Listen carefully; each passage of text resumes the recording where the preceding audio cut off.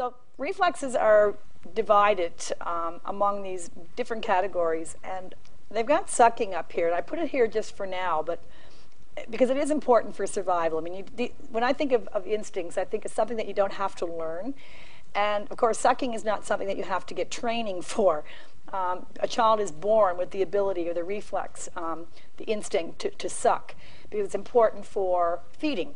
So they come equipped with that. Rooting is another one that they come equipped with. And rooting is a really interesting instinct. Anyone ever hear rooting before?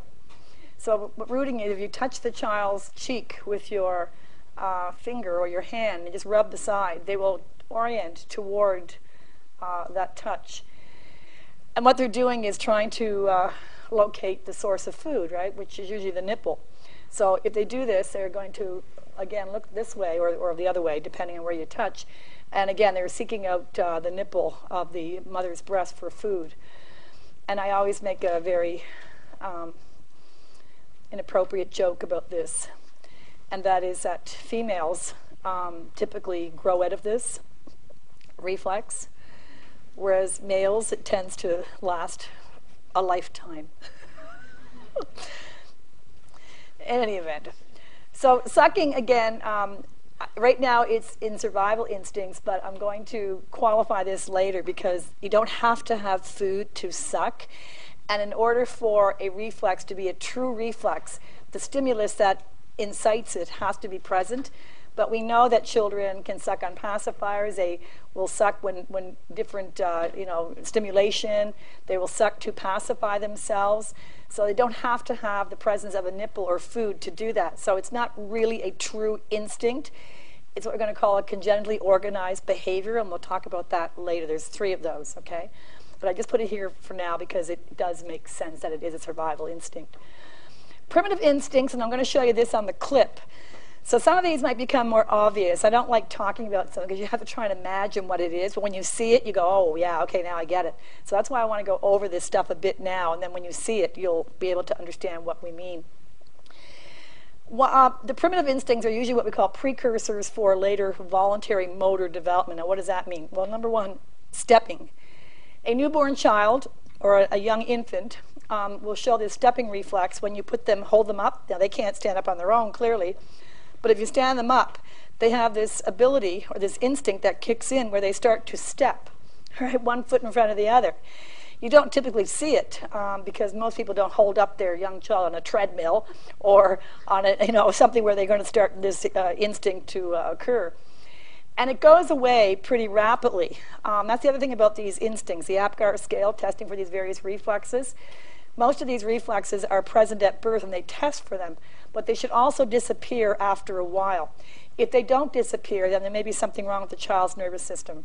So not only is the importance or the actual appearance of reflexes important, but they should also disappear after a while as well. Now stepping won't, you need that for later for walking, but it does go away.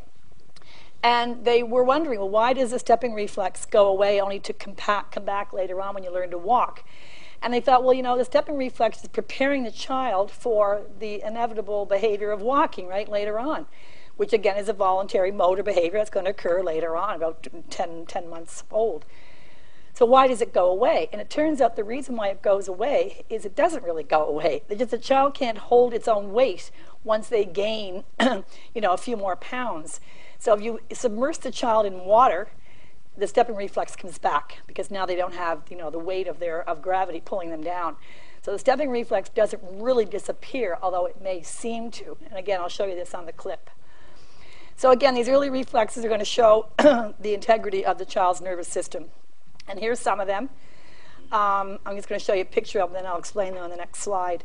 So we've got from clockwise here the palmar reflex, and we've got the stepping reflex. Here it is there, the little baby starting to walk. It's so cute. The Moro reflex, and again, this is where the arms stretch out, and I don't know if I have that or not on a separate clip, I think. And then, of course, the rooting reflex I talked about, where the child is going to orient toward the cheek that's touched in search of food. So I'm just going to skip ahead here to show you what these actually are. So rooting, again, tactile stimulation, that means it can touch, elicits the head to turn toward the stimulus, again, looking for the nipple. The palmar, and again, if you look back here, the palmar is right here. And anyone who has a baby around knows that if you have a child and you put your hand in their little grip, good luck getting your hand away, right? They don't know how to let go. They can grip, which is the palmar reflex, but they haven't learned yet how to let go. So you're stuck there. You got to pull your hand away. Or if they grab an earring or your hair, and they just start pulling, it's almost like, oh, they're doing it on purpose. They're not. It's just part of that reflex action. The stepping reflex, again, as I mentioned, and I'll show you that one. And then the moral reflex, where they lose support of their head. If they actually feel that they're falling, the arms come up like this instinctively. And they believe that this is actually a remnant, evolutionary remnant, when we were walking around or holding on to the bellies, fur bellies, that is, of our mothers, which now I hope is not an issue. But it's, again, the evolution still has the blueprint for these reflexes in our genes, right? So it still can be elicited. Are we good? So here's what I was talking about, congenitally organized behaviors. And these don't require an actual stimulus to elicit them. For instance, back here, you have to have, the cheek stimulated. You have to have loss of head support to elicit the moral reflex. You have to have something in the child's palm to elicit the palmar reflex. There's another one called the Babinski reflex. And the Babinski reflex is if you stroke the bottom of a child's foot, the sole of their foot, the toes fan open. And again, that should go away after a few months. And that again is a sign of central nervous system functioning. So they all require a stimulus, but these are classified as congenitally organized behaviors because they don't require a specific stimulus in order to incite this reflex. So we've got three of them: looking, sucking, and crying. And I think it's pretty self-explanatory that looking, children don't have to have light to look. They're going to be looking around and they're very curious naturally anyway. So looking would be, again, you don't have to learn to look. It is an actual instinct, but because you don't require a stimulus to incite it, it's called one of these behaviors. The other one is sucking, as I mentioned before, and the third one is crying. So they are instinctual in a sense because you don't have to learn them, but what makes them organized behaviors or congenitally organized behaviors is the fact that you do not have to have a particular stimulus to cry. So crying, for instance, you can convey hunger, fear, discomfort, anger, all kinds of things, pain. And it is one way that the children learn to communicate, their first way of communicating with the caregiver. Some people argue that these three different kinds of cries are indicative of the child's needs. So the basic cry, for instance, when you're hungry or need to be changed, is a certain type of cry. The angry cry, a little bit more intense, right? And the pain cry, with a child, it starts off very, very quickly. There's almost, intense wailing, and the child gasps for breath during the pain cry.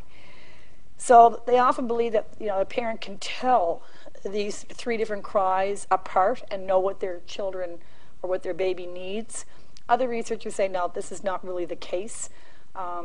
There are some debate about that, but I think, honestly, parents do get in tune with their child's cry, and it is their first form of communication, so it would make sense that there is some kind of differentiation among these different types of cries.